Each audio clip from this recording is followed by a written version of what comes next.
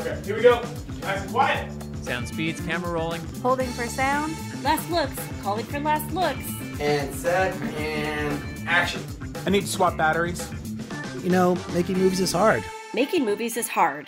Welcome to Making Movies is Hard, a podcast about the struggle of being an independent filmmaker. I'm Mark Bassell. I am Liz Shell. This week we have writer, producer, director, and actor Leah McKendrick on the show. You know, nobody needs to pay me. This is the dream for me, and the money was really never even a thing at all. I would have done it for free. I would have paid them to get to do it. Leah is on the show to talk to us about the making of her feature film MFA, which was her first feature as producer, writer, and co-star alongside Francesca Eastwood, and the tough decision she had to make to get that film made, which is a really awesome, amazing conversation, I have to say. And you know, kind of gut-wrenching as a filmmaker, too. She also talks about her rise as a writer and what it was like to do a rewrite on the film Summer Lovin', which is like the prequel to Grease, written by Hollywood screenwriter and podcasting legend John August. So that is another, like, totally holy shit amazing thing.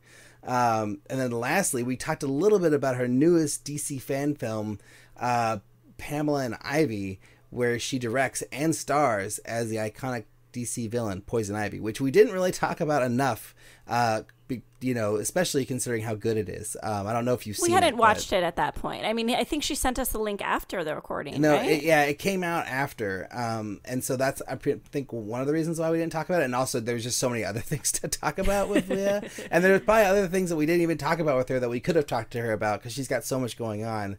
There's like a whole 20-minute conversation about that short film to be had because it's pretty awesome. And I think it was really cool what she did with it and the direction she went. It was kind of a bold direction and it works so well. And I think it's got like, you know, well over 50,000 hits at this time online, which is just fantastic. Fun fact about Leah, her name was inspired by the Donnie Irish song "Oh Leah," which is a badass but also like sassy song that she has to carry around with her for her. I like it's an amazing theme song to enter a room with, is what I'm saying. Oh man, and that's my favorite fun fact about Leah. Awesome. Well, yeah, and then I think you should do the honors, Liz. Oh, to segue into network? Yeah, I think you should. Well, we should talk about what's happening in the world. Listen to me. Television is not the truth.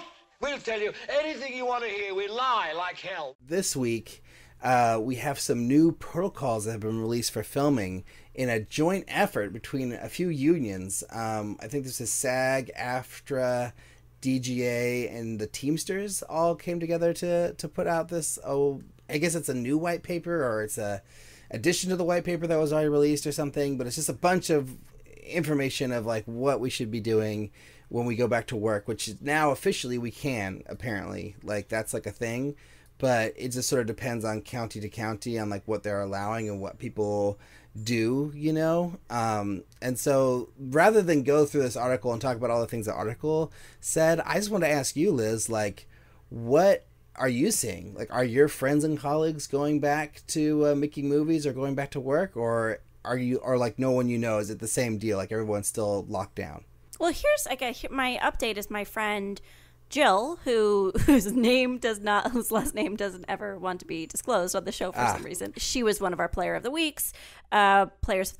She got called into, she's working on a big budget studio film, and she is moving to Atlanta for 8 months to get back into production on it. And that's happening at the end of June. So, yes, people I know are getting back into production. In terms of indie people, no. In fact, our friend of the show, whose name maybe we shouldn't mention, he's decided to like put filmmaking on the back burner for like indefinitely because he's concentrating solely on his podcast right now and on editing and on supporting other projects because of this concept of like, as indie productions, how are we going to move forward? Right. So I'm seeing both sides of the coin right now. So in my little world of the Bay Area, people are going back to work. Like I did my first corporate job about a week ago, which was like, you know, what you'd imagine, like me and one client and the subjects. It was like, you know, 3 people in the room basically. And I had like masks and gloves and every disinfectant spray you could imagine and all like the stuff and like, wiping down the lavalier mic before I put it on the table and then get 6 feet away for the talent to come in and mic themselves, like all that stuff. And we had producers from New York and director from New York in through Zoom, so they did all the directing and producing through the Zoom call. So it was just a bunch of voices coming in through my laptop and then one face looking at the subject so that they could like have someone to talk to during the interview, and then me with my camera. And I had to get a bunch of new equipment to do all this and everything, and now we have it all and own it all, so we can do it whenever we need to. But it was definitely a different experience. But then a bunch of the crew from my movie all did a big job this last week. They did like a 3-day commercial in a studio with a 25-person crew. And I was like, wait, how the fuck did that happen? And they're like, I don't know. I was like, did they get permits? And then they're like, I think maybe. And I was like, okay. And then they're like, yeah. And they talked about all the things they did. And it was very much what we've been talking about for the last couple of months. It was temperature checks at the door and then at lunch and then in the afternoon. So 3 times a day, temperature checking. It was staggered call times. It was social distancing. And then they had a limit of 10 people on the stage at one time. So there was a 25-person crew, there was only 10 people allowed to be on the set at any given time. And then actors had to wear face masks in between takes, which was like, really, really terrible, the DP was saying, for time and for hair and makeup, because they constantly had to adjust hair and makeup every time they would take the mask off. So they take the mask off, then the hair and makeup crew has to run out the set, do their touch-ups, and then, go fly out again. And the touch-ups obviously take way longer than regular touch-ups because, they had a mask over their face and, on their head or whatever. So they just said it took a lot longer, but they love going back to work, and it seems viable, and, no one died or got sick or anything. So, wow. Well, I don't know. Only been a week. Well, you have to wait another week to find out, that's right? True. That's true. But anyways, the point is, like, it feels like it's feasible, and it's kind of all on, to me, it seems like it's all on what your crew is comfortable with and what the person running the production is comfortable with, like, because if you just do that in your own private, property or your location that you own, where you don't necessarily have to get permits if you're in the Bay Area. I know LA is different. You have to get permits for everything, but, you definitely can pull this off. And for guerrilla filmmaking, it definitely raises the question that, you could really pull off a lot of things if you just do it on your own.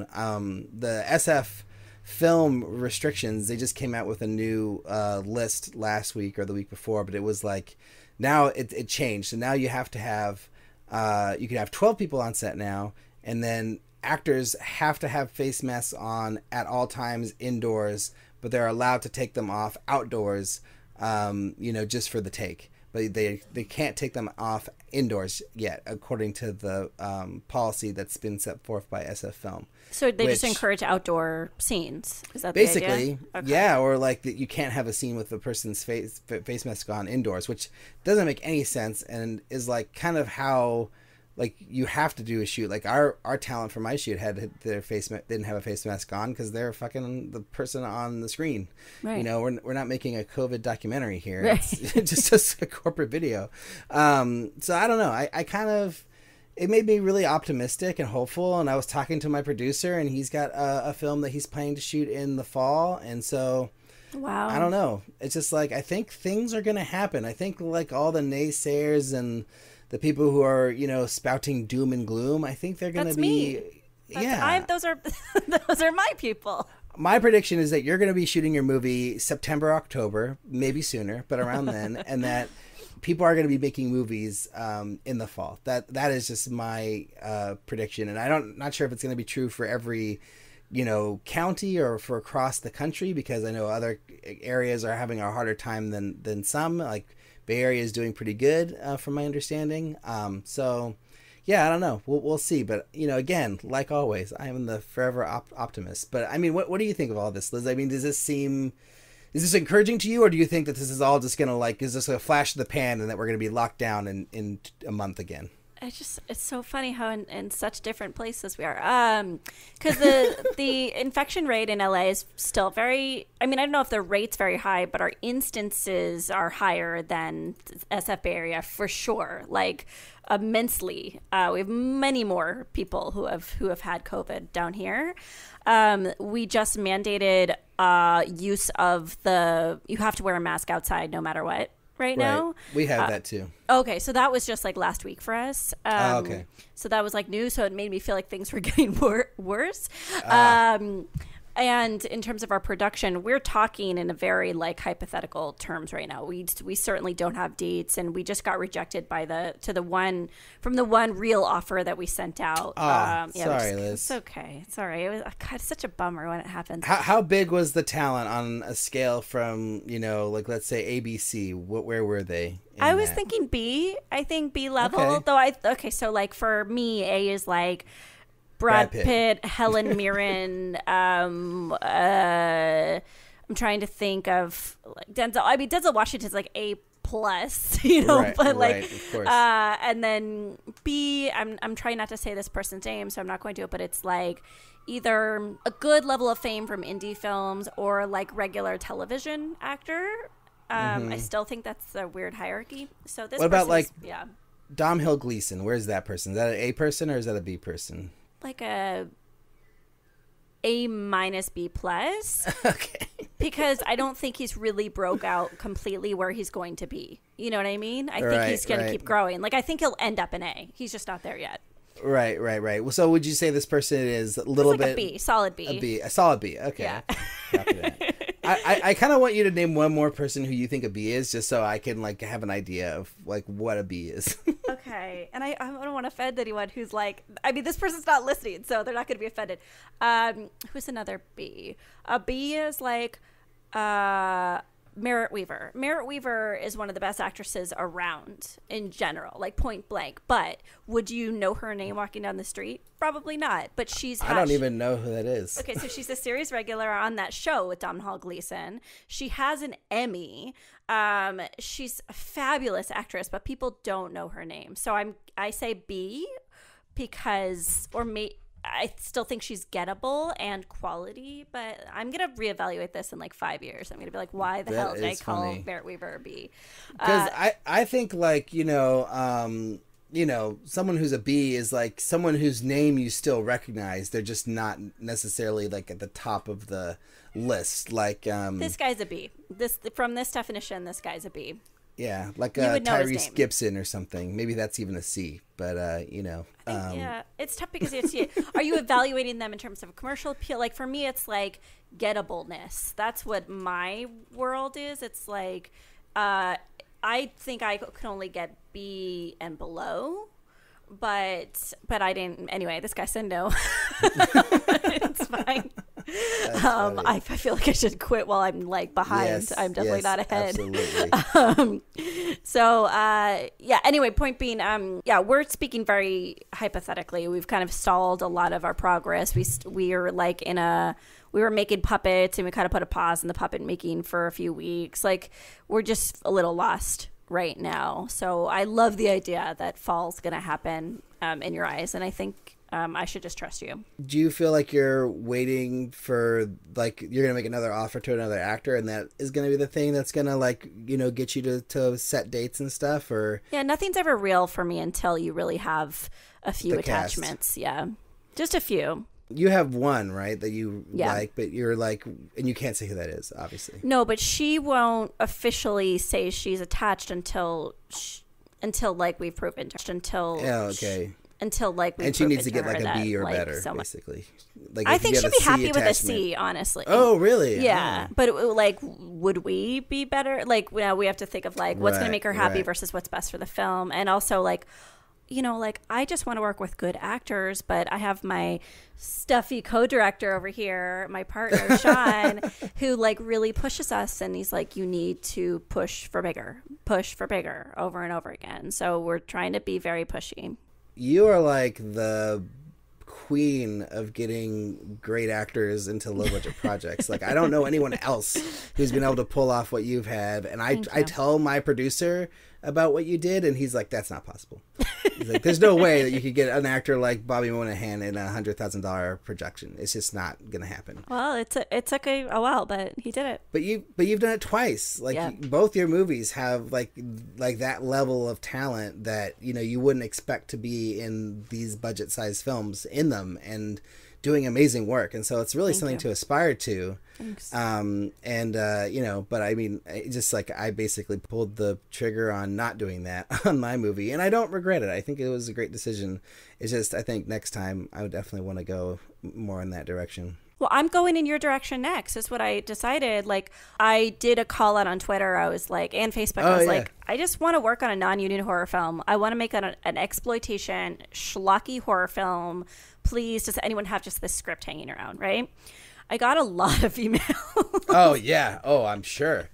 Jeez Louise. And, I mean, I'm so slow at reading scripts, and it's going to take me a while. But point is, like, my next thing is, at least I don't know whether it's going to be before Lady Parts or after. It'll probably be way after Lady Parts, but I want to do a non-union film where we're treating everyone well. We're having a safe, union-like atmosphere, but we don't have to jump through hoops in order to get there. Yeah. And we could save a little bit of money, and maybe that could go to actor salaries rather than, X, Y, and Z, various different things that we have to do in order to get SAG approval.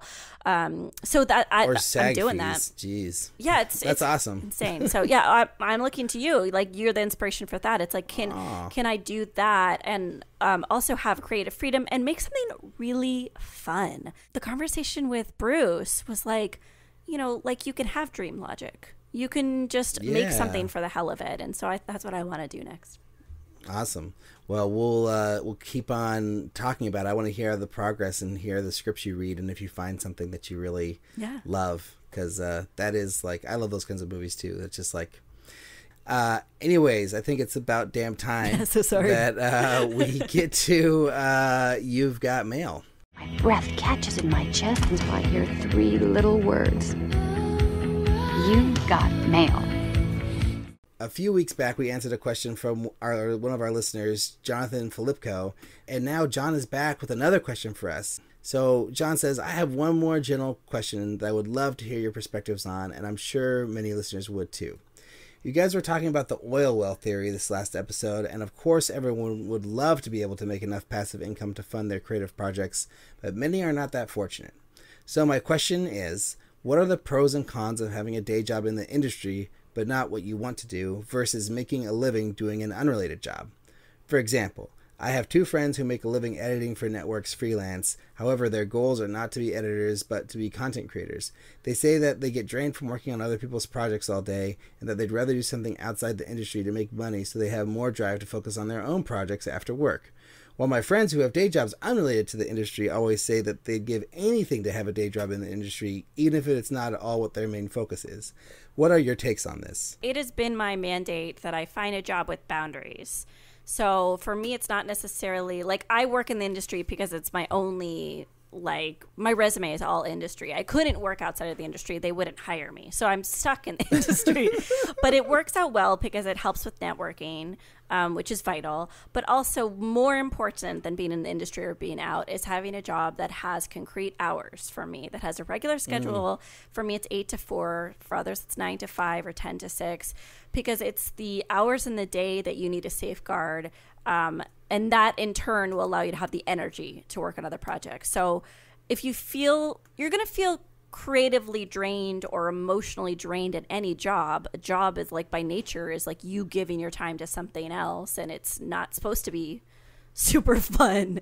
It's you're doing a task, you're responsible, right? But what I'm saying is, like, what's more important is making sure that you're not working 12 to 14 hour days every day, because then you're just going to kill yourself trying to feed your creative soul in addition to trying to pay, your bills. That's how I feel.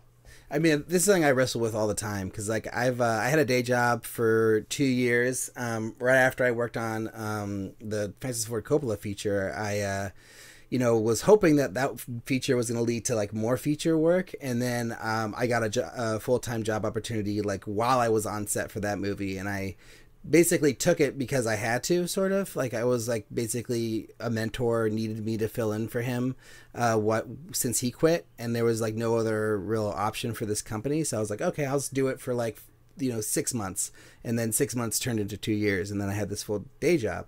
And it was in the industry. It was like, renting cameras and stuff, like working in a rental house. But, just having that day job, like I basically hardly did anything the whole time. And I had access to like Red cameras and Alexa cameras and all this amazing equipment. And like, I used it like once in that 2-year time span because I was just so busy and so consumed with the job, and what were your hours though? Terrible. Okay. So that's part of it. 9 to 5. And I could have been like, okay, 9 to 5 and then I'm done. But like, if the phone rang at 5, for a rental, I would take that rental and turn it out by 6, because I wanted the rental department to thrive and to grow. And obviously I had no stake in the company. I had no percentage of ownership or anything. I just wanted to do a good job. And I'd set terrible boundaries for myself in that position. And I would often work till midnight or later, packing the van for shoots and, working on the weekends and all kinds of terrible things. And, on a salary, no less, which was just stupid. But anyways, like I always thought like, oh yeah, okay, like, well, I'll go freelance. It'll be easier. Then my first year of freelance was just as bad. Like I was like completely, whatever, just slammed with work the whole time. And then I just had to make like creative stuff a priority in order to get it done. Like that was the only way that anything actually worked out, like just to set time aside to do it. And then I often say to myself like, oh man, maybe like, and then like as a freelancer, you have to hustle for work, right? And then you're also like working on your creative projects. So then it's like this like weird thing. And then I just think like, well, maybe I should just forget all this and just get like a day job and like work at a pizza place or something. And I even have a line about this in my movie, which is great. I love it. But yeah, I don't know. I don't know if I would be able to do it. If I worked at a pizza place again, I used to work at a pizza place. If I was like delivering pizzas or making pizzas for a living, like, would I want to come home and work on a feature film? I don't know. But like when I work at like an edit house as an editor for, let's say, like working on some stupid corporate video or for a commercial or whatever it is, like with around other creative people, that gets me excited. Like I get excited. Like if I'm riding the bus home after editing for 10 hours, like I will write an idea down for my project or an idea for a different movie. Like I just feel like inspired being around video. So for me, I don't think I'd ever want to like actually work at a pizza place and not do a video production related thing, because it's the thing I love and it inspires me. And I think just working in video with cameras and even just in post, whatever it is, like anything to do with video, like it's just a great thing. So I don't know. I think I would take the industry job over the non-industry job personally. Also for all the things that you said too, because the connections, like you make a lot of connections when you're in that kind of world. Yeah, I really do think networking is vital. I mean, even if it's not directly leading to you getting a project off the ground, like just knowing and having a touchstone with other people who are suffering like you are is like a nice reminder that you're not alone out there. But I do think there's, I'm not super close with one of my brothers, but when I was going to grad school, it was between University of Iowa and USC. And University of Iowa, I would have had like a full ride scholarship, and I actually would have profited from the experience of going to grad school. Oh, wow. Or USC. And I decided USC. And he actually was very like pushy. He was like, you should go to Iowa. You need to spend a few years and like live and not be in LA and actually be surrounded by real people and be inspired by life around you. And I do think that had I been a different person, had I understood how a camera worked and had I understood how the industry worked, then going and working at a pizza place or going and working in an office would be a good alternate touchstone, because you'd be in touch with like regular concerns. I mean, we live kind of in a dream world in Los Angeles, at least. So I can see there could actually be a benefit to not working in the industry. You understand what people are... You understand a different day to day than the culture of hustling over here. I think, yeah, it's like, that is something that I talk with my friends about a lot about too, is like, if you're only working in video production or filmmaking all the time, that's all you know, like what experiences are you drawing from to write about, you know? Like, where is your real life experience that you can like actually take into a story coming from? Like, you'll just only make movies about people who make movies if you drew from your own personal experience only. But, you know, so I think there is some truth to that. But, you know, I think it's also, if you do have a day job in the industry, like, get hobbies. Like, you know, like I do kickboxing, or I used to do kickboxing when you kickbox in gyms. That stuff is important. And I mean, I used to I had so many jobs growing up. Like, I did everything, you know, when I was in college and before I landed in filmmaking. So I have a lot of things to draw from those days. But yeah, no, I think it's just kind of up to you. I think the bottom line is, like, no matter what you choose, like, it doesn't make making your film easier. Yep. Like, let's just like make that clear. Like, there's no decision that's going to make it easier for you to get your film made. It's hard no matter what you're doing, and it's really on you to do it. So like, the people who complain like about, oh, like, I wish I didn't have my industry job, like it would make my life easier. Oh, I wish I had an industry job, I would be able to make my projects.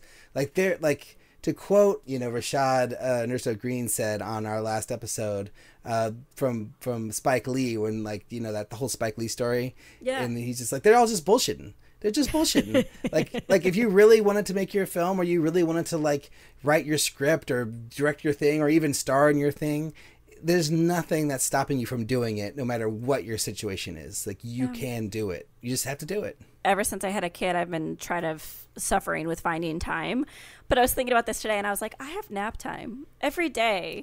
I don't have to sit and watch Married at First Sight. You know, I could actually sit in front of Final Draft and write. And I have been making excuses. So, yes, it's difficult for everyone, but I think I've also been hiding behind those excuses myself. So I get it. But yeah, it's good. Alrik, it's good to like remind people that it's on them. Yeah, and I think it's cool that we're the host of the show, because we're both living proof of this. You know, like, we're both actively making films, and you know, we both have our own circumstances that we could say, oh, it doesn't allow me to, you know. And like, you have a kid and you're still, you know, working on lady parts, and you know, we've had tons of guests on the show who are mothers and fathers, and they still make their films. So it's just like, you just gotta do it, you know. Yeah, figure it out. So John, hope that's helpful answer to your question. You can check out John at on YouTube at Filipko Video and Four Tall Guys, although they're both like defunct basically YouTube pages. They haven't been updated in like years, but the videos on there are fun, so you should check that out. And then yeah, I think at John Filipko on Instagram and stuff too, if you want to find him there. But if you want to be like John Filipko, you can send us a question, comment, or suggestion to podcast@makingmoviesishard.com, and we'll read it on the show if it's any good, or if it's not just a plea to have you on the show. And then if you like the show, you can leave us a review on iTunes, Spotify, or any of the places you can leave reviews for podcasts. And then, Liz, you want to tell them about this next part? Yeah, we have a Patreon page. So if you really love the show, you want to support us, go over to www.patreon.com/MMIH podcast. We love anything you can afford to give. And we have very cool new enamel pins for a $9 donation. It could be, investment in the show. It could be a one-time thing. It could be a regular thing. We just want to spread the word, and we'd love you to have this pin. And the bird is the word, Liz. It's such the word. So, Soap Dish. I'm Lori Craven, and I'm an actress. An actress? Really? How nice for you. I'm Betsy Faye Sharon, and I'm a bitch. So when I was in film school, Ian Sanders spoke to us, and he created Ghost Whisperer, amongst many other things. And he said the big piece of advice, and Ian has actually passed since, so and I don't know him very well. I just remember him coming and speaking to our course. But he said, like, the biggest piece of advice he could give someone in film school was that, you know, look to your left, look to your right. One of these people is going to be a studio head. One of these people is going to be a massive, massive success, and you are going to regret any bridges you've burned with them. It's true. And this is a lot of why LA gets, you know, it's phony. You know, it's called phony very often. And I think it's because people are very, very afraid. They don't know who's going to make it big and who's going to succeed. And so there's always like this hedging of bets and this like phony congratulations around every single deadline. It's like anytime something is in the trades, that person will get 30 emails from anyone they've ever met because everyone thinks this goodwill will propel themselves forward. It's very interesting. So what I was just thinking about is how when I did my first Kickstarter for my first feature, Bread and Butter, I'm still friends with this guy named John Conway, fabulous human, and he was dating a woman who had a very massive social media profile. Somehow she saw my Kickstarter campaign link and she decided to share it. And that Kickstarter link share caught the attention of a guy who became a patron of mine for that project and another project. But it was just this one minor instance. And, I would say my relationship with John Conway, a man I really respect and like, has just come out of like maybe a few minor conversations at parties where we talked about Criterion Collection. There's nothing very powerful about our connection, but we seem to be like minds. But had I not gone to that party, had I not exchanged a few kind words with him, had he not had, the kindness to share this link with his girlfriend at the time, like all of these things, then I wouldn't have met this patron. And they wouldn't have had a lot additional support for my first and my second feature. So what I just want to say is like these minor instances lead to massive boons to your career. Yeah. And you may think, something similar. Someone I thought who didn't like me at all invested $10,000 in my first feature. So you may think that people do not like you. You may think that they are a colleague or an acquaintance and that you don't, maybe you think they didn't laugh at your joke once or whatever it is. Be overly inclusive in social media if you feel comfortable in your email newsletters, in the party invites you give. Be kind, be open, and be overly inclusive. You'll never know where the support of one person will get you. And so try to avoid burning bridges because I think it will bite all of us in the butt. I hope I'm not encouraging people to be phony. I just am trying to be, encourage people to be open is what I'm hoping for. I think the way I interpreted this and the way that I basically live my life is just I'm just nice to everybody, and I just don't turn anyone down if they email me or reach out to me for something, or if anyone asks a question. I try to be thankful and I try to be humble when I'm in the position of I don't know, like directing my first film, for instance. It was a kind of incredible position to be in, to be making your dream come true. And I was so grateful to everyone who worked on the film. And I think, I don't know, just those things, are just good things to do. And you should just do those things. And you shouldn't expect anything to come from them. Right. But like you say, good things do come from those things. I had a woman who supported my first short film, Strange Thing, on Kickstarter with the biggest contribution that anyone gave, and I just kept in touch with her and gave her incentive and everything, which is production consultation or something like that, and we became friends, and we've been through ups and downs, and she introduced me to somebody who was it was basically a long, terrible experience of us working together, and we were both basically got shafted by this person through the time. And there could have been that person's crazy. They got me involved with this insane person who took me through this emotional, terrible experience as a creator, and it was just, or creative, I should say, and it was just really awful. I can never trust this person again. But no, I did not say that. I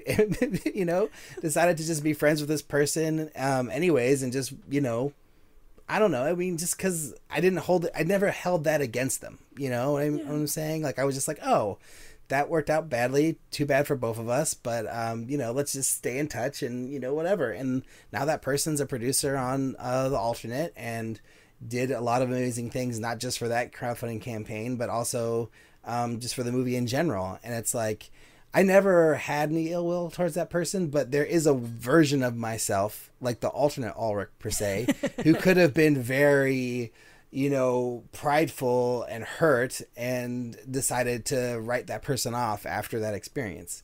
But, that's just not the kind of person I am in general, because that's not how I am in the world, and then it just ended up being a good outcome, I should say. But it almost feels bad to say it that way, because this is also a friend of mine too.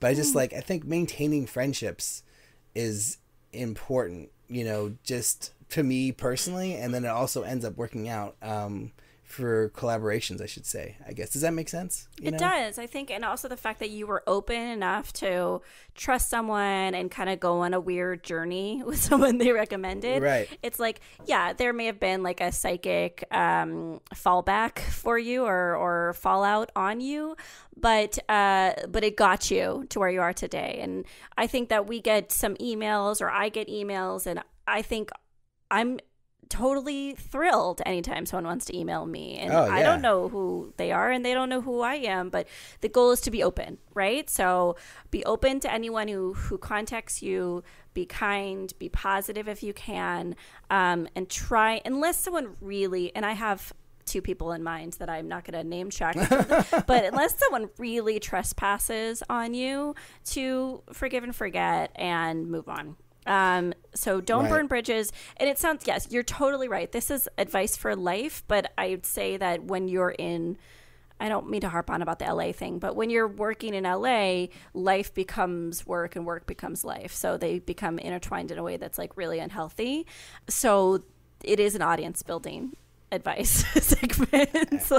Right. And I would say that, as a person who doesn't live in Los Angeles, but also works in film and video and all this stuff, it's kind of the same here, it's sort of, it's not as intense, I would say, as the LA experience. And the few times I've been in Los Angeles and my network there, like I definitely, I feel all the things that you're saying, and that's on a very small degree, because I'm, not an LA person, but we have similar things in the Bay Area too. Yeah. And I'm sure it's true in all markets, really.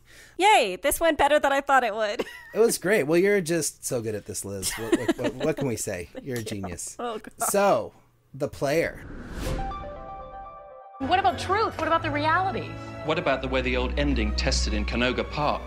Yeah, so I think 2 weeks ago I created this bold suggestion, so shocking. So bold, so shocking.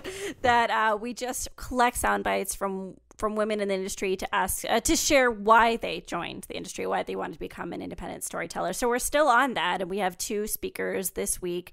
And just like a public service announcement, it's a Google form. We'll share it via our social channels if you want to contribute to the podcast. If you identify as a woman and you want to share what inspired you to be in this industry, you too can be Player of the Week. Hi there, I'm Molly Ratermann, and I'm primarily a director and writer, but an overall filmmaker in the industry. I produce as well.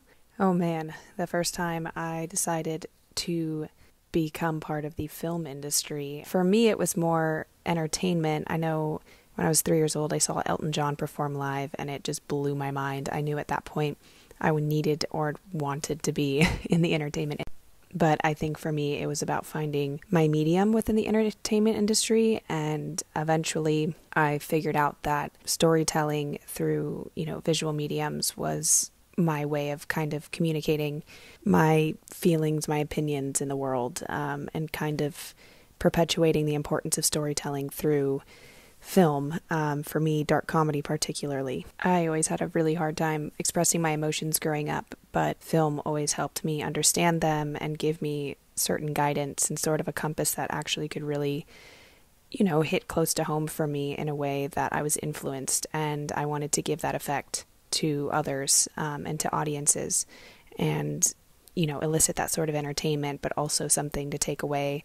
I loved that film gave me something that think about constantly, so that's kind of my journey. It wasn't an exact moment, I suppose, except for kind of a process. Hi, my name is Jessica Jacobs. I am a producer in the film industry, and I first started becoming very interested in storytelling as a young kid. I actually went to an acting camp, and I really love the experience of just stepping into someone else's shoes. But I soon realized that being behind the camera was more enticing and more just creative for me personally. So I knew that I wanted to produce when I was going to film school at LMU, the School of Film and Television, and I'd PA on different sets, wear different hats, and I always gravitated towards, creating something from inception to completion. And, collaboration has been a huge part of, my genuine passion and I guess resilience in this industry as well, because I love working with new, whether it's directors, actors, talent, and my favorite thing is discover new emerging voices, diverse voices, and really shepherd them and be allies for them as well. I think being a woman in film is incredibly important, and I also love mentoring because it's a very hard industry, and that's just another component of the way I collaborate, always trying to help those below me, beside me, and learn from those above me.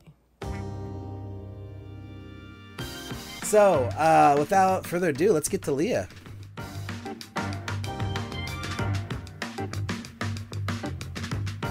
Which project would you want to talk about? Ooh, maybe MFA, just because it's my baby. Okay. Yeah. How many days did you shoot? 22 or 23 days with a pickup day. What was the rough budget? It was $250K. And how long did you work on it from the inception to the release? I believe it was about, I started working on it in 2014 I started writing it, and then we released it Friday the 13th of 2017. And how many people were on set? Too many. There were too many people on set. It was very hard to move. I will say on our pickup day, it was like 5 of us. It was so few of us, and we moved really fast. And it was like we were all doing crafty and putting together art direction and holding lights. I mean, it was like a crazy, but that was the day that moved very quickly. But that was the best day, right? I always think pickups are the best days. I mean, it's hard because there were so many amazing people and talented people on the days where we had our full team, but when we were just had it like a skeleton, we moved so quickly. And out of all your projects, of which there are many, how difficult was this one? It was the most difficult, by far. Well, tell us why. The subject matter, the fact that I was so foolish in thinking that this was like could be made for this budget, and it was I had wrapped up all of my hopes and dreams in the film, and I took things that you shouldn't take personal. I took them very personally, and I was really out of my depths. It was my first time producing a feature, and it just so happened that I also wrote it and was in it, and it just I wasn't as prepared as I maybe should have been, but the truth is I might never have attempted it had I really known what was going to go into it.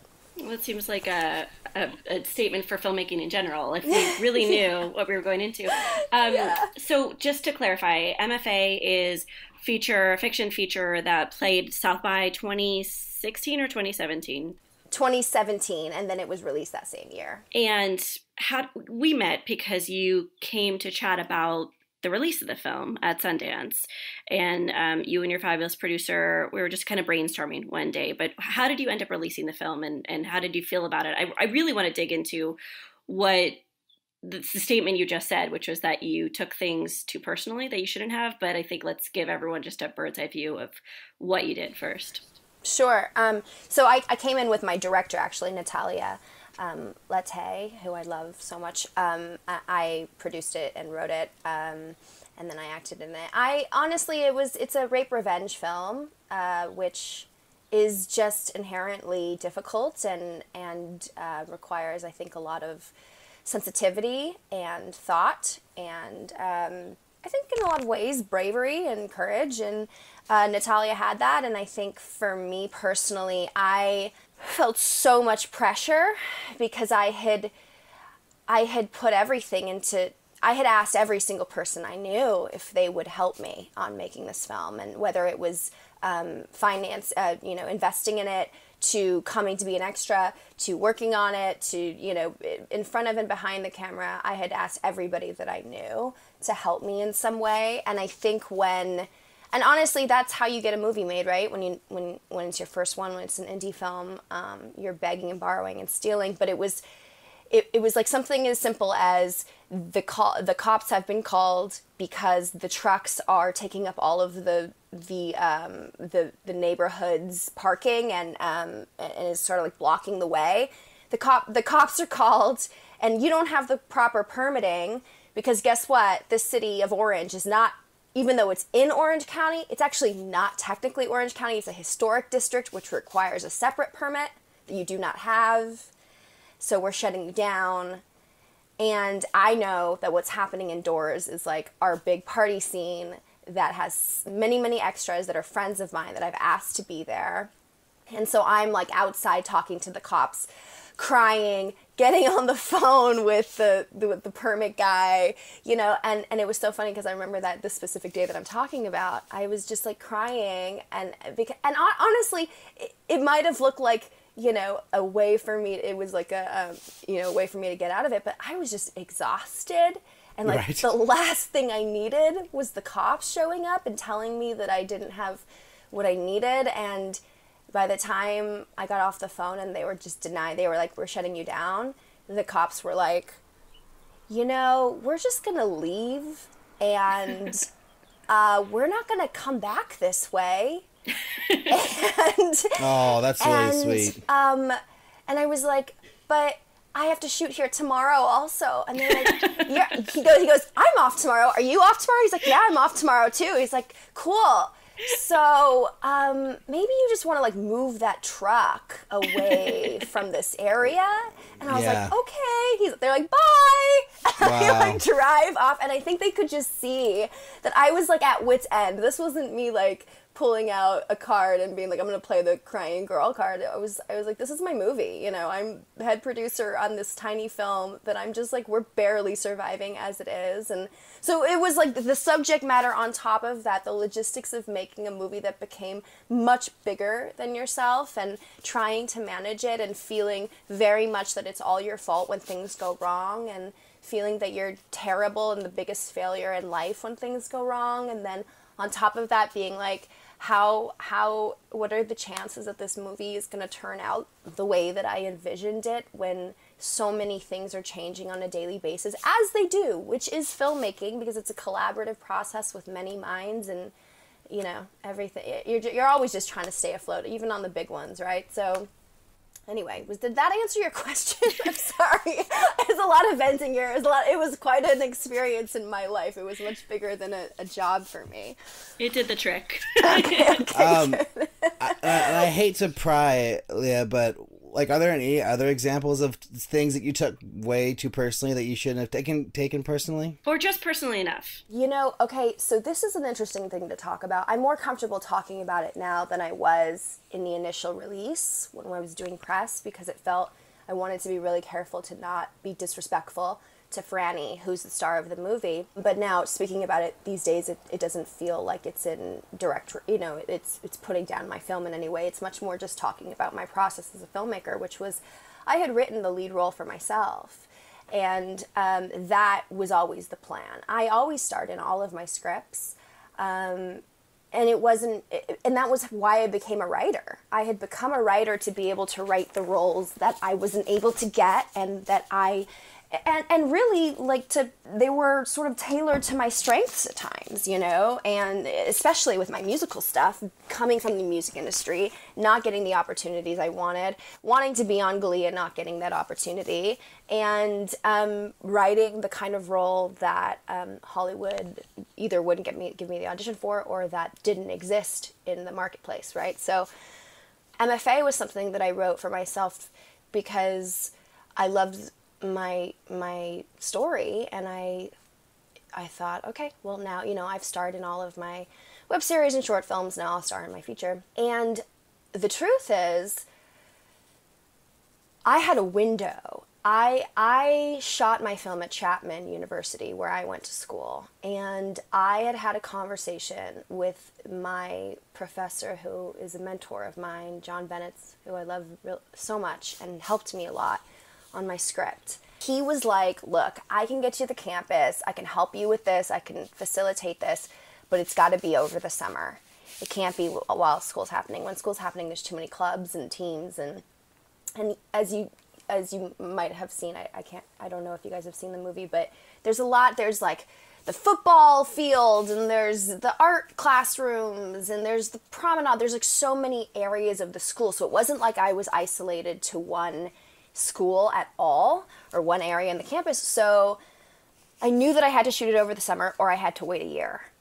And after a year, so many things change in a year. I was like, it has to be this summer. So my window was closing and closing as far as getting financing, finding my director. It was very nerve-wracking. And I found this director that I had really wanted. I had wanted her, but I didn't have a contact to her. And it was really not helping me going through, like trying to get through like agents and stuff.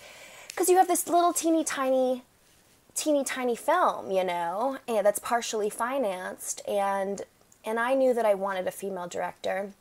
I knew that I wanted a female director who had been to a top festival and had sold her film. Like, that was sort of the criteria, and it had to be somebody that I loved, like whose film I was like enamored with.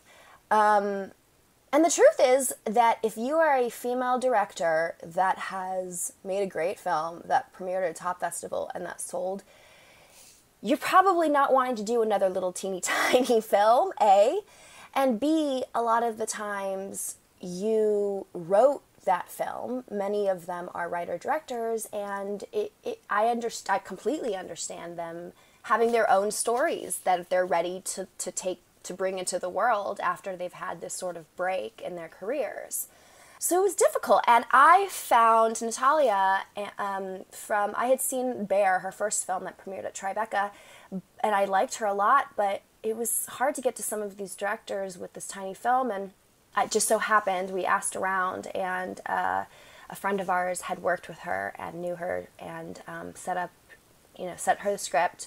Her and I set up a call, and she was looking for that next thing to bite her teeth into. She had a sexual assault experience in art school herself, and she just had this sort of cosmic connection to it. And the one thing that she asked me for, her one like demand, I hate that word, that feels demanding, but her one, ask was that she had been really helped by the fact that on her first film, it was Paz de la Huerta and Diana Agron from Glee. Mm-hmm. And those names meant that like CAA got behind it, and she got some great press, and they had a really cool like vibe together, being kind of name-your actors that you would never see working together in the same project necessarily. They like really had a cool vibe, and she wanted an actress that had maybe had some name-your value. And she wasn't forcing me into this. And I remember, Shin, my head producer in my mind and my heart, who was my mentor, was like, we don't have to go with her. Like, if you want to star in this, we can choose a different director. We understand what she's saying, but like, this is your film. And a lot of people said that to me. But the truth was, by this point, it was more important to me to get my movie made than for me to star in it. And that was like the choice that I made, and that was what I was determined to do. And I said, then I'll play Sky, which was a role, the second female lead, and I loved her a lot. So we went into casting and finding the right Noelle. Sorry, this is a very long story, but getting to the point, which is the entire process from casting to shooting a film with somebody else playing the role that you wrote for yourself and that you envisioned in your head how you would do it and all kinds of stuff. That's tough, and it's painful. Yeah. And Franny is brilliant and an incredible actress with a lot of natural talent, and I love her face, and I love her face when I'm working with her. I love her face when I see her on screen. She's got this really unique edge and vibe to her that I think in many ways I don't have, and I'm very thankful for her work, but it was still difficult. It was still really hard at times. And the truth is, you can't win with a writer that was planning on playing a role that you're now playing, because I think whether they know it or not, something has been taken from them. And even if it was at their own hand, it's a grieving process that there was no space for me to do privately, because I was there holding down the fort every day. But I think I felt really heartbroken if I was crying outside with the cops and couldn't see the scene being shot, because I would see it after the fact and feel heartbroken that I wasn't there for that, or that I wasn't a part of that, which is the case with producing. Yeah, but you're providing such an important role by doing that, talking to the cops, and handling those things. Like, I think, it's just hard. It is hard to be away from your movie in that way. But I always like to think that even if I'm parking cars in the snow while they're shooting a scene, it's like I'm doing that because I have to in order for the movie to get made.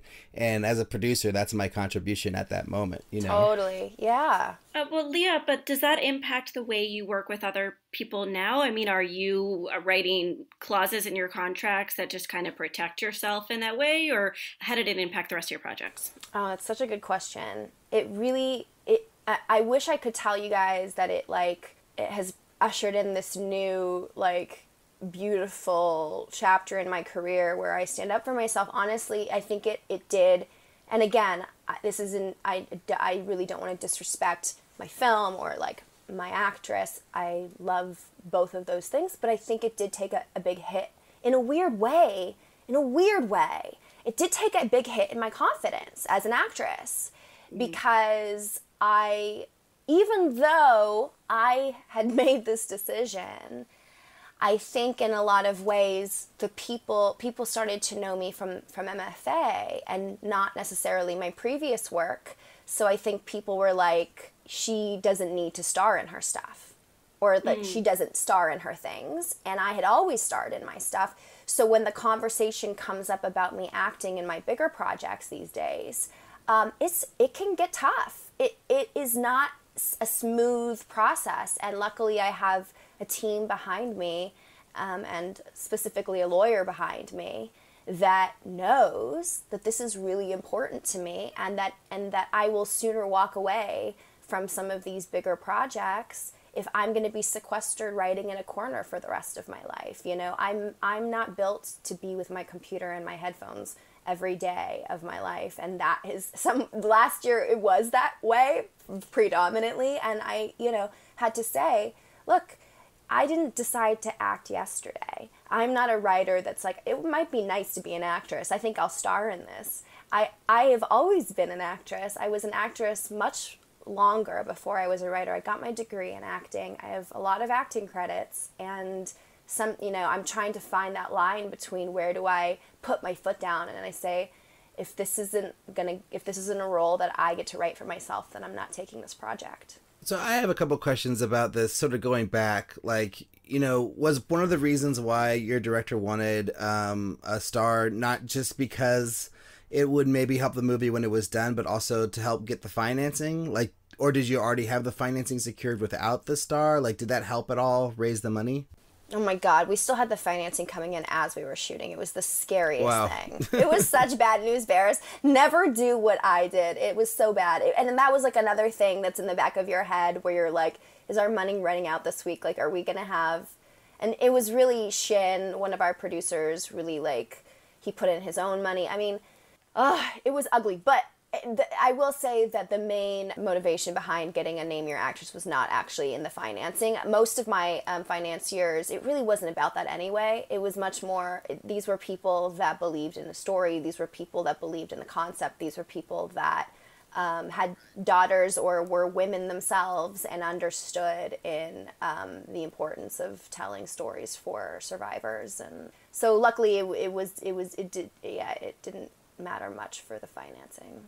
I just wanted to say that I had a kind of contrary experience to what you'd had, which is on my first feature, I was brought into UTA and they opened up their casting books and they said, who do you want to fill your film with?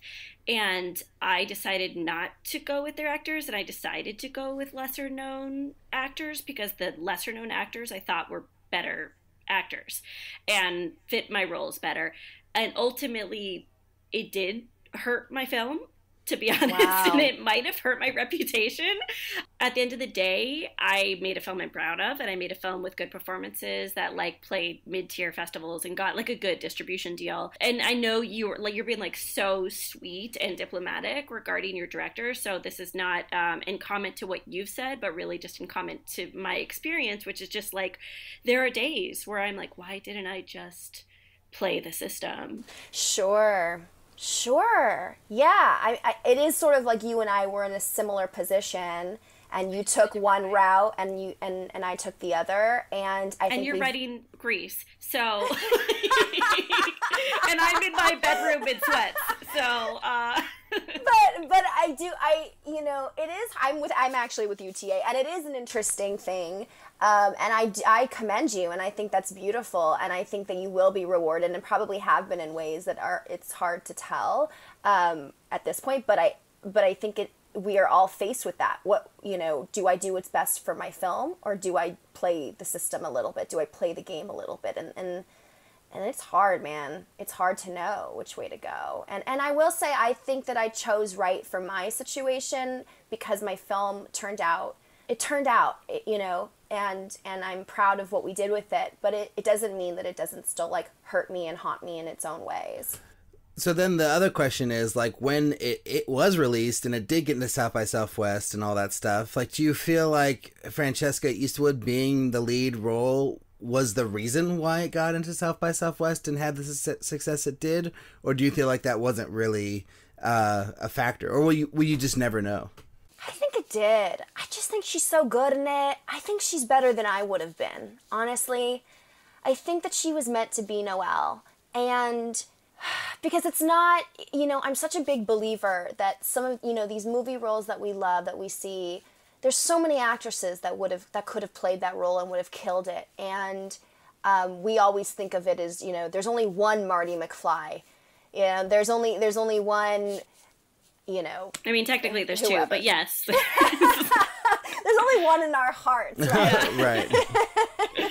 There's only really one. There's only really one, but I'm such a big believer that there's so many amazing actors that could play these roles, and that we get attached to the version that we see on screen, and the truth is, I too am that way. I have almost forgotten the day where I saw myself as Noelle, and that vision has been so replaced with Franny as Noelle, and we got so much amazing press saying how incredible Franny was, and that she, even in reviews that weren't particularly glowing of our film, they were always glowing about Franny, and I'm really proud of her, and I'm really proud of her performance, and I have I don't regret my decision at all to step aside and let Franny take that part. I believe that it was meant for her, and I believe that we got it to South by. We had some of the success that we had because of her and her performance, and Natalia directing her performance. We have like dozens of questions for you, but I'm like chomping at the bit to hear how Summer Lovin' happened. Can we dip into that? Is that okay, Alrik? Let's do it. Let's do it. I mean, just tell us. How did it happen? Well, I was going to say, for the people who don't know what we're talking about, like, to set up what is Summer Lovin' too. Yeah, I'm going to do that. So, but I do think it feels like this one moment that happened much before Summer Lovin' is sort of the moment, and I feel like for me, it bugs me when I listen to, like, this really bugged me. I wonder if this bugs you guys. When I was trying to learn how to finance a feature film, I was reading every article and, like, anything I could get my hands on. How do you finance a movie? And it was like everybody was just kind of like, you're going to go out there and you're going to find financing. And if you work hard, you're going to find financing. And I was like, yeah, but like, how do I do that? I need you guys to get really specific with me because I don't know how to do that. And it would annoy me when I would listen to these interviews where nobody was actually answering the question. Do you know what I mean? We try to be as specific as we can on this show, like with our guests, and then also talking about our own experiences as well. But, as you know, it's like, besides saying you met this person from this other person and this other person. Right. And then they happen to say yes after you right. emailed them 20 times. It's like, I don't know. What else do you say, really? But I want to hear that, though, that you emailed that person 20 times. What did you say in those emails? Do you know what I mean? Right, and you guys true.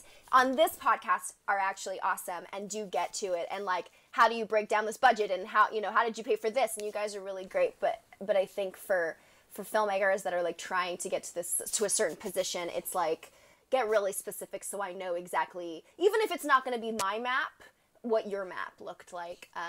So I'm just going to get into it. But please. So I made MFA. I got reps off of that. I had already been represented as an actress at APA, so it wasn't like, a big jump. It was sort of like, you got a literary agent, here he is. I'm like, oh, hello there. And that was sort of like how it happened. But then, I got sent on the water bottle tour of meeting with everybody. Then I met with Escape Artist. Oh, well, it's a little bit longer than this, but whatever. We're gonna focus on getting to Summer Lovin'. But basically, I got very, very intertwined with Escape Artist, which is a production company on the Sony lot. They do all the cool Denzel movies, Equalizer, fun, and Fences, and they have just like the coolest stuff. And a producer over there, has become a very close friend of mine. But we met on one of my first generals, and we have a TV show together. We became very close, and I was writing this, funny enough, zombie pandemic film, and it's a father-daughter drama within the zombie apocalypse. It's non-linear in its flashbacks, and so there's sort of like two timelines happening, and it's difficult. The format is difficult, but I cared very deeply about it. It's very much about me and my own father. It's tough. It's not always rosy. It can get really, what's the lack of a better word? It can get very tempestuous. And I was struggling with it, and people were it was my first experience of having a lot of cooks in the kitchen, even in my own kitchen, of my manager and my agent, and I was getting a lot of notes, and I felt like I was being noted to death, and I was losing faith, and I was losing my North Star, and I put it aside to write a rom-com. And it was a rom-com idea that I got just from watching my roommate's stand-up show. Another girl said something funny, and I thought, my mind kind of like went down this rabbit hole, and I got this rom-com idea. And I was talking to Becky, who was my producer at Escape Artists, and I just mentioned, I'm putting aside caregiver.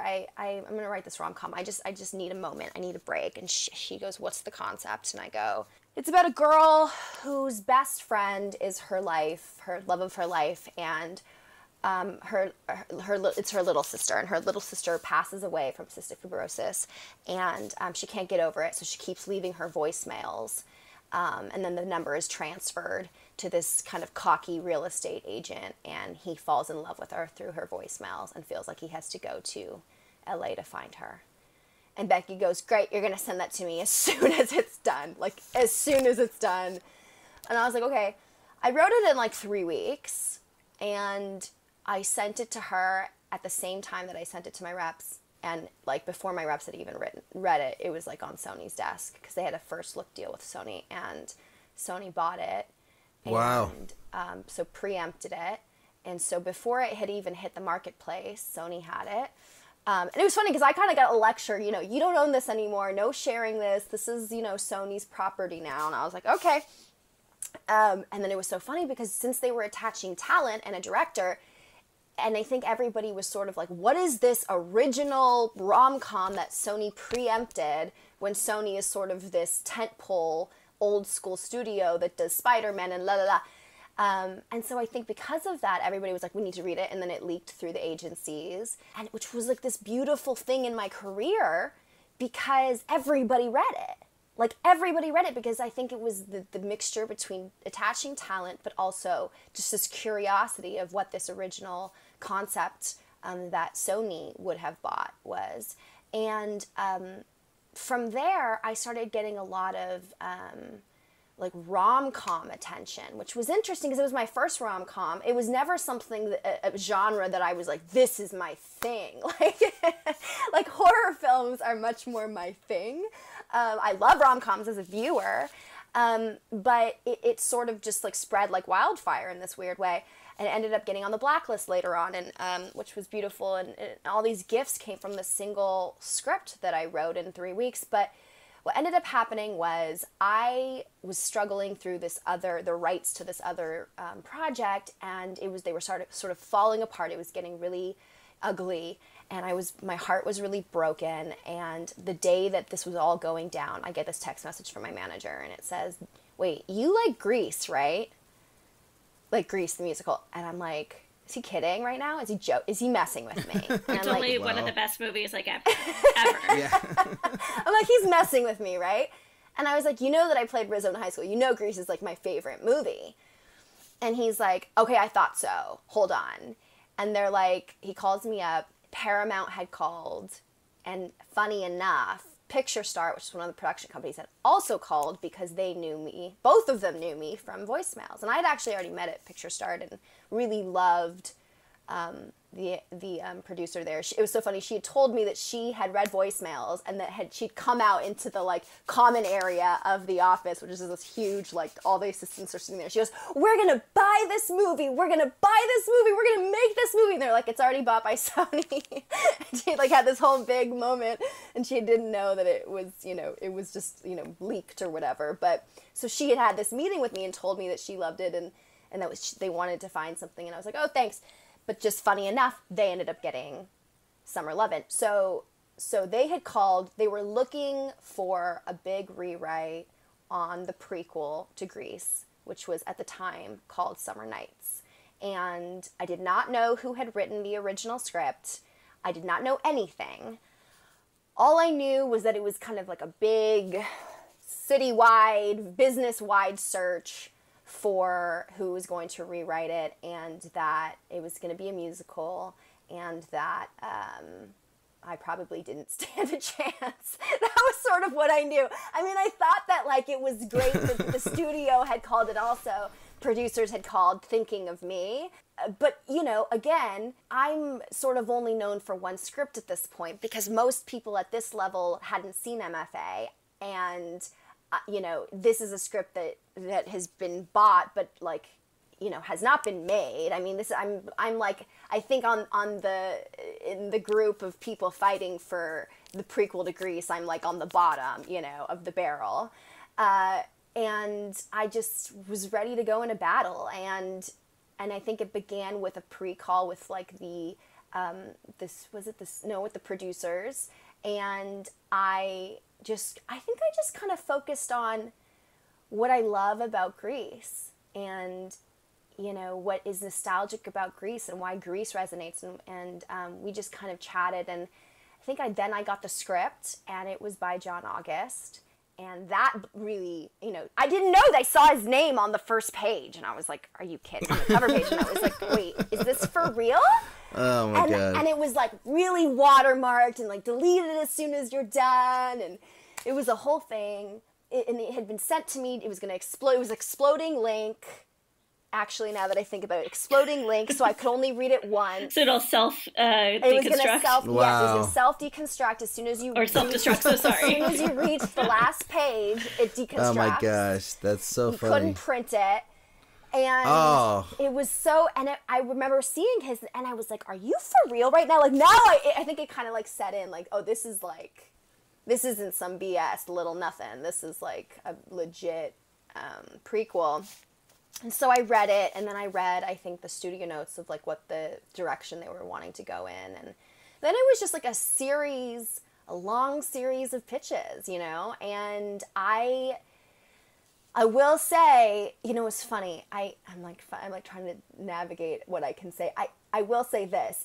I got sit down by one of the producers, and he kind of broke it down for me, which was really helpful. He goes, I'm going to explain something to you.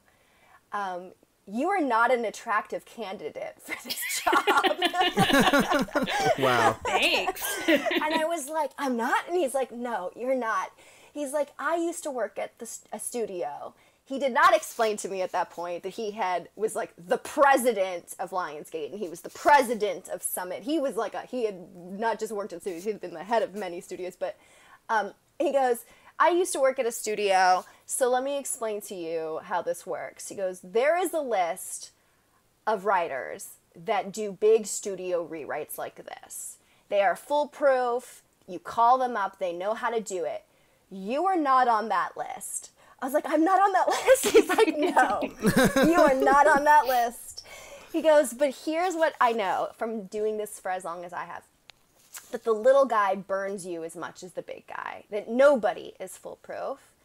So in my position, you choose the person that is passionate, that you trust can get us there to the finish line, and you close your eyes and you hope for the best. And I think that you're that person. And so from there, even earlier on in the process, I felt that I had at least the confidence of somebody, you know, and I had the producers on his right hand. I felt that I had them. And so even when I had, you know, other producers to convince, I had the studio to convince, I felt that somebody believed in me. You know, I felt that even knowing that I had never done a rewrite, even knowing that I had one studio movie in the works and one TV show in the works, but I was not, you know, I hadn't been validated or verified by the industry yet. My success was still, you know, in question. I felt that he saw me. So as I went through the process, working my way up the ranks, in the process, I you know, took coaching. They coached me essentially on what to say and what not to say, on not just pretending that I had done more than I had done, acknowledging that I was a black horse, acknowledging that I was new to this game, acknowledging that this would be my first rewrite, but you know, assuring them that I loved this and I knew this inside and out and I knew exactly what to do and I was going to crush it. So that was sort of what guided me, to just acknowledge upfront my weaknesses and how it looked, but then to assure them that I had the passion to get the job done. And that was sort of how it happened. I just kind of kept fighting through many pitches and many meetings, and then went to the studio. And by that point, you have the producers there with you, you know, backing you up, and you feel like you're a member of the team, and you're not playing tennis anymore. You're playing basketball. And so then, you know, I remember it was funny because I went to Paramount and I pitched, and I was really nervous, and I hadn't eaten breakfast, and my stomach is like trying to communicate and being so loud, so that I'm getting louder to try to silence my stomach, and I'm like sweating, and I'm like pitching from beginning to end, like beat for beat how I would redo it.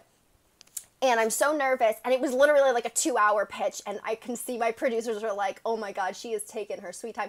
And I'm like so nervous, I'm like, this is not going well, but I think I gotta get it all done, I gotta get it all done.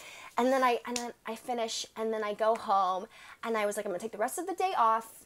I think that went really well, I got it done, even if I was loud and my stomach was trying to communicate. And then I get a call from the guys, from my head producers, and they're like, listen, Leah, we wanna thank you so much for your work. And I'm like, okay. And they're like, you're not going to be going to see Wick. Wick is the president of Paramount. And I was like, I'm not. And they're like, no, we're so sorry, but you've done an amazing job. And I'm like, okay. And they're like, because you're going to a draft. You got it. La, la, la. I started crying on the phone. That's pretty messed up. That's really messed up. Sorry, that was a very long story, but was that specific enough for you? Yeah. Well, I have a couple questions. How long did that process take? Like, how many pitches and interviews and training did you do, and like, how long did it take to get there? It was months, guys. It was months, because I remember 4th of July. I don't think that I had my first pitch 4th of July, but I remember being in Tahoe, and I had notes in my phone where I was just asking my girlfriends, what do you remember about love at 16 years old? Like, what do you remember about your first, like, boyfriend? What do you remember about being in love as a teenager? And I'm adding all these, like, notes. So this 4th of July was, like, right around my first pitch. And then I got hired, like, 2 days after my birthday party. It was, like, September, I think it was, like, September, like, 11th, like, right there by September 11th. So, July, August, September. So, like, yeah, 2.5 months, something like that. Yeah, it's not very long. Also, I want to jump in with this question because I know nothing about studio writing. I actually really know nothing about studio filmmaking other than what I learned from this podcast. But when you hear that John August has written this draft and you think of John August as like the world's screenwriting teacher, can you tell us a little bit about how frequent rewrites are and how even William Goldman and Nora Ephron, like everyone gets rewrites, right? Or can you explain like the idea of this seminal writer and someone editing his work and how this is very frequent, I assume, right? I don't know, to be honest. I mean, it's like everybody's very shocked that John August got rewritten, but he was not. And he was, when I spoke to him, he could not have been lovelier and really just so kind and not even really, he didn't even seem like that surprised. And I think he understands the process much more than anybody does, and so maybe that was why. But I don't know how often this happens, but I have been told that these big movies that are these franchisey, Mission Impossible, huge style, they have a million writers, and it's kind of like ushering it through. But I think John August is he's the master, and he's one of the greatest living writers, and I did have like the intense imposter syndrome, like taking his script and doing, moving it a little bit with my own voice and my own sort of vision. But yeah, I think that you got to be a little less precious when you're on these big studio projects, because I think hiring a new writer is sort of like the name of the game, and I'm sort of like bracing for when that happens to me. And it sounds like it's a compliment when it happens. It's like you've already hit this great stage, and you can let go.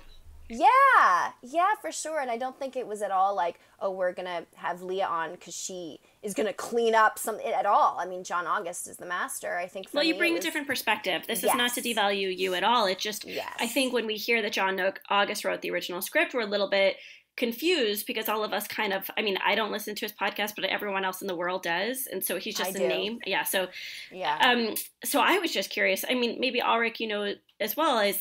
Are rewrites common in the studio world? It seems like it is, from what I've heard. Yeah. And then the other question I had, Leah, was when you did this whole pitch process for 3 months, did you only get to read the script once, or did you get multiple exploding emails? So I had only read it once, and then at a certain point, I needed to read it again. So I was like, guys, can I read it again? And then they sent me another exploding. Oh, wow. And then finally, nice. I was like, guys, I really need, like, a copy. Like, can I please have a copy? And so they printed out a single copy in red pages, and they like swore me to destroying it as soon as I was done. And it was like and it was like a whole thing that I needed a printed copy, which is so funny. But I still have it. I have it in like a secret space because I love it, and I love John August, and it's special to me, and I don't want to give it up, and I hope that they don't get mad at me for keeping it. Well, and then when you actually start the rewrite, are you using the script like heavily in your rewrite, or are you starting from scratch and just doing your own thing with that memory of the script in your head? Well, by the time I got the job, John did send me the writable doc, which was lovely and helpful. In many ways, I took the pieces and the parts of the original that I loved and that I was attached to and that the producers loved, and then I think I did start from the blank document and kind of cut it, pasted the pieces that I knew I wanted to keep. Can you say, like, what percentage of the original draft remained in your draft? Well, I will say, the characters are all the same. The characters from John's version, John's vision of it it's 1959, and he has a sort of new direction of there's new characters. Maybe not a lot of the actual scenes and the actual, dialogue per se, but the entire overarching vision, I think, is still intact. With wow. What it's about and who we're following and the themes. I'm dying to see it. I have a big picture question, if it's okay to kind of take a step back. The way you're discussing your career really feels like you are a player in the system. You have representation. You get pulled in these meetings. You have these terms like water bottle, sesh tour. Like, I've never heard that before. These are all things that are fascinating. Oh, you never heard that? Wow. No, I don't know any of this. I feel very outside right now. No, don't apologize. This is fantastic. I guess I want to know if you feel you're on a track, or if you feel the momentum, or if it's just the way you've intellectualized it. Just, I'd be curious to what your experience is like being in the midst of all of these changes for yourself. Yeah, I mean, it is. I do feel very much on track, and it is so what they say, where it's like, be careful what you wish for a little bit, because some days I feel really overwhelmed and a lot of pressure, and I feel very much undeserving and a lot of imposter syndrome where I'm like, I don't even know what I'm doing. Why are people paying me to do this thing? And then a lot of days I feel really lonely and isolated, and that I just miss making my own movies, and that I just miss trusting myself to make choices, when some days it feels like every choice that I make needs to be discussed with somebody else, and it feels inorganic to me. So sometimes I really miss my old way of making stuff. But I also... Look, it's nice to have paid off my debt. It's nice to be able to pay my rent. I mean, I feel really blessed that I have closed deals during this pandemic. I mean, I don't know a lot of people that like are working more than ever right now, and so there's a part of me that feels guilt about that, because I feel so many opportunities, and it's nice to have incoming offers as opposed to going out and chasing things the way that I've always done in my career. So yeah, I do feel very on track in that sense, but I will say that sometimes I feel, it's funny because my ex-boyfriend, he was sort of my first view into what it was to be a successful filmmaker. He was my producer on MFA, even after we had broken up previously, but we're still very close. And I would see him getting up in the morning to go to his he would be on a TV writer. He was writing TV shows at the time, and I just thought it was so cool that he made great money off of writing TV shows. And Kevin Bacon was in his show, and it was so exciting. That world was so exciting, and I remember him telling me that he felt that he used to be a better writer. He was a better writer when nobody knew who he was, and when he was doing smaller things, and I remember that kind of stuck with me, and I always kind of went, what does that even mean? And now I know what that means. What that means is you become a part of a system where you learn, okay, this is how you respond to this note, this is what's the note beneath the note, and how do you what pick your battles. What do you fight for? What do you just, just take the damn note? And I struggle sometimes with that. I struggle with wanting to maintain my vision and then having to ask myself, Leah, are you just being ego-driven? Like, is this just about you are refusing to take off your vision and try somebody else's on for a second? And I struggle with that a lot. And so I guess the dream is to have a bit of both worlds, a bit of my indie, spirit where I, for better or for worse, make a choice and stick to it, and maybe it works and maybe it doesn't. And then also, getting to make movies on the scale that the studio system gets to make them. And that's what's really hard. I killed myself to make MFA, and that was not a sustainable way of working, the way that we made MFA. That was not sustainable. I lost a lot of weight. I was very unhappy, and I was drained by the end of it. But right now, some days I don't feel creative, and I'm struggling to make everybody happy, and sometimes I'm like, where is my happiness within all of that? But then I also have amazing producers and an amazing team, and I've gotten really lucky on the companies and the people that I work with. So I don't really know what the way is. I'm still navigating it right now. I mean, thank you for that honesty. That's like a lot of vulnerability for one statement. Just a quick follow up is, what about acting? Where are you there with acting? It's tough right now. It's really tough right now because, you know, I've realized I don't really have a lot of interest in going and doing an arc on, you know, Hawaii Five-0. It's just not who I am, and no disrespect to Hawaii Five-0 or the actors that, you know, do more, you know, network jobs. Because the truth is that as an actor, you don't get to choose. And you're just wanting to work. And the only people that get to choose are like the Angelinas of the world, right? And everybody else is just happy to work. And, you know, you make some good ones, you make some bad ones. And that's what it is to be an actor. And I realized that that kind of powerlessness is just not what I want to, how I want to spend my life. And so that has led to me being much more choosy about the kind of stuff that I go out for. Since I only, and I, you know, to me, it's not about money. I will work for nothing if it's a cool, you know, director or filmmaker, like writer. If it's something I believe in, it's really not about the money. It's about connecting the dots, and but that's tough to know. It's tough to know what's going to work, what's not going to work, and so it has led to my auditions just completely dwindling, and it's hard because I can very easily get swept up into my writing because I have so much to do, and there's, even aside from the assignments that I have on my plate, there's scripts that I want to write, that ideas that I have that I want to bring into the world. So I do feel that the past year, it has been, I said to it's so funny, after 2019, very heavy year of writing, I said, you know, 2020, I'm going to be on set. 2020 is the year that I'm going to find the balance between acting and writing, and obviously that has not happened. And so I think the answer is, you know, fighting for the roles that I have written for myself in my own projects. I mean, it's, you know, my producers on Grease know I have a role that I wrote for myself in 7-Eleven. Oh, really? Yeah. Oh, wow. It's not a huge role, but it's a really cute role. Where That's probably smart, though. You know, make it something that they could say yes to, right? Yeah, totally. And I don't want to force myself into anything that I don't belong in. And let's be honest, they're young. They're, you know, 16, 17, and I'm not going to force myself into any of that. So it was sort of finding a place that somebody like me would exist. And you know, I have a role in every single one of my projects, whether I win out in that or not. And you're right, there are clauses in some of my contracts that talk about me being in the projects, but it's very difficult in early development stages to sort of like fight for something that doesn't exist yet. You know, if the role doesn't exist, or it's going to exist in episode 3 or whatever,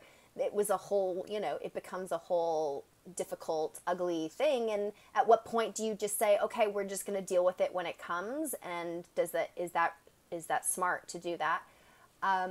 But I have told, you know, it's so funny because I get in these moods and I'll text my producers and I'll be like, you better put me in one of your other movies or I'm going to quit writing. I'm going to quit and I'm going to leave because I miss acting. I miss sitting in my trailer and eating breakfast tacos. That's what I want to do in my life. That's and so you guys funny. are like keeping me in a cage, making me write all day. And look, you know, they've made it very clear with my reps that like, it's you know, maybe it's time to write your Fleabag.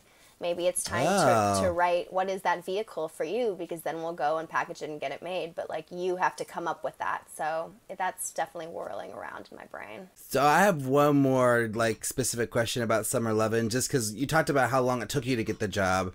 How long did it take you to actually do the job? Like, you know, what was that timeline like? It was fast. It wasn't, look, and here's the beauty of it, right, is that it's a moving train. It's moving. And I got to work immediately on it. And it was finished before Christmas. So wow. I worked on it, sent in sort of an earlier draft, got notes, did another, and before Christmas. So I was like done with like all of my work for the year, like a couple weeks before Christmas, and just like partied and had fun and just like relaxed and like did nothing, which like now I'm like, oh my God, that was amazing. But and I actually already had my first Zoom with a director on Friday. Oh, wow. So, and, you know, we were talking notes on changes to the script, so it looks like I might be headed into a director's rewrite on Grease now. Oh, that's awesome. Do you think they'll bring you on set to be the on-set writer, or do you think that's, like, completely up in the air at this point? I mean, hopefully I'd be on set as an actress, and then I could be on set the other days as a writer. You know, that's the hope. That'd be amazing. Oh, my God.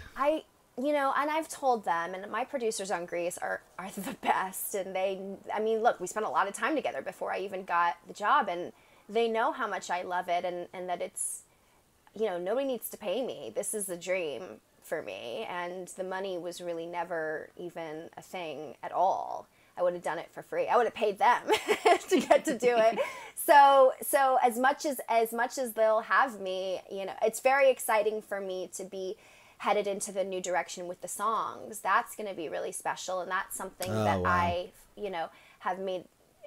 I've kind of muscled my way into that conversation a little bit because I love the music of Grease, and the songs are everything. And so I'm just hoping that I feel very blessed that they're continuing to keep me in the conversation with the new director and the new rewrite, and I'm just going to hang on for dear life, guys.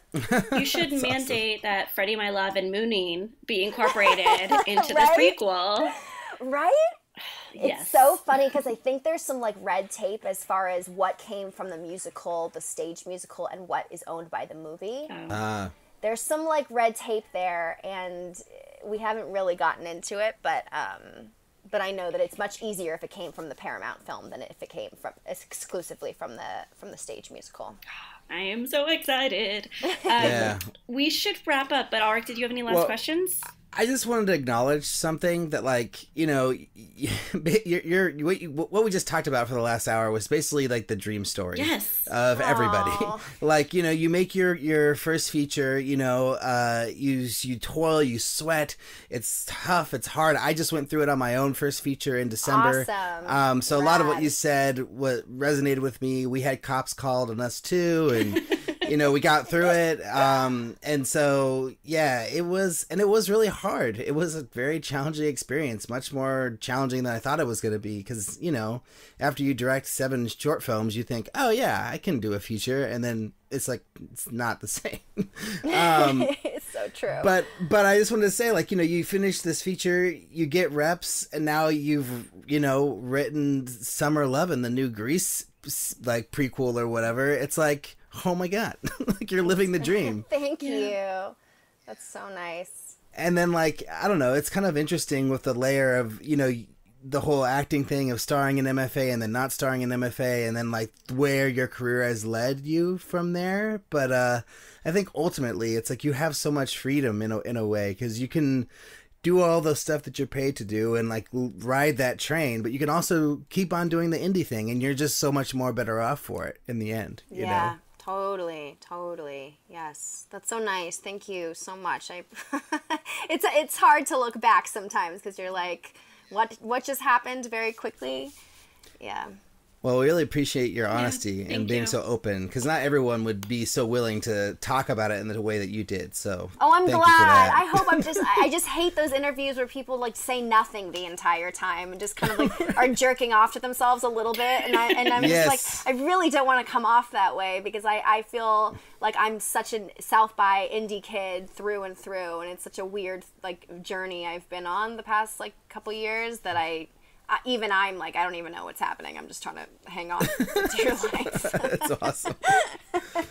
Well, the nostalgia is not done yet, because we started to do this thing where we end the show with a final 5 questions, but they're more of a big picture look at everything you've accomplished.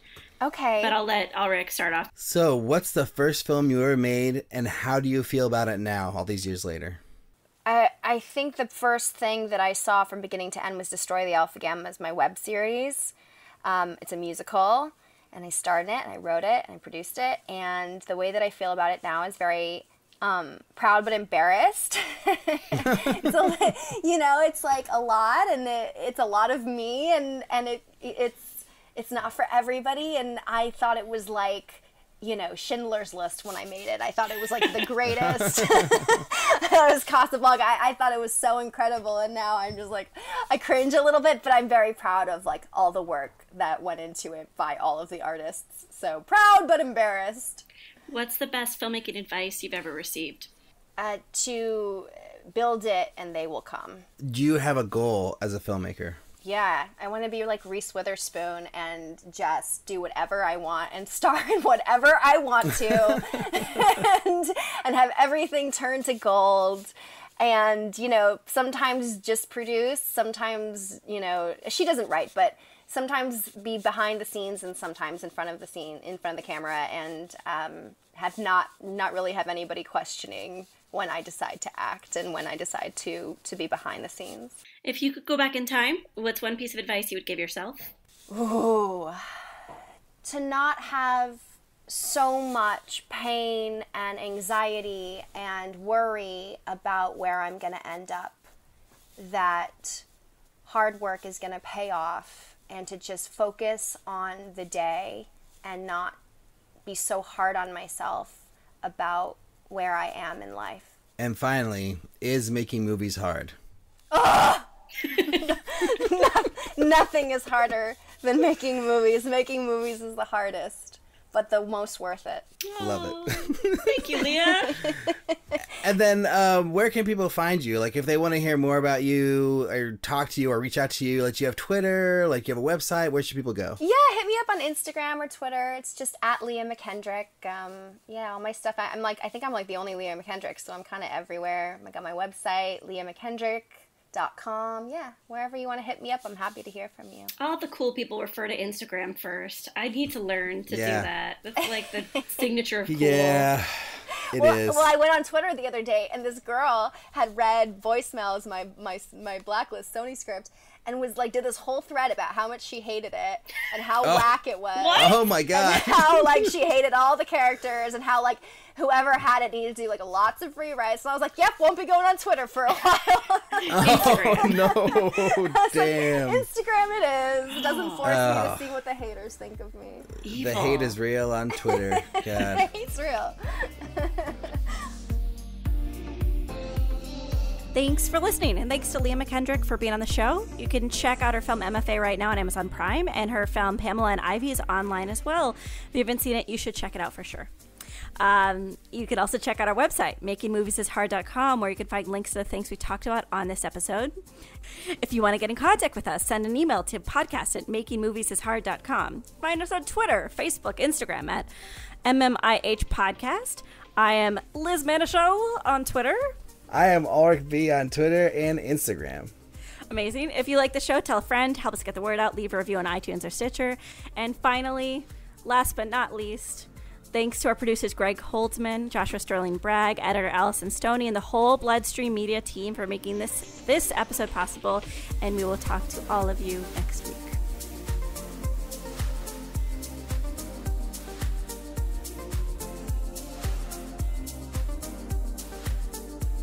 And I literally just let my cat out because he was scratching to get out. I closed the door and now he's scratching to get in. Is that so quarantine life? Just come in. That's just cat life. That's just cat life. That's not quarantine life. That's just any day being a cat. I have 2 cats, so I can understand. They're so insane.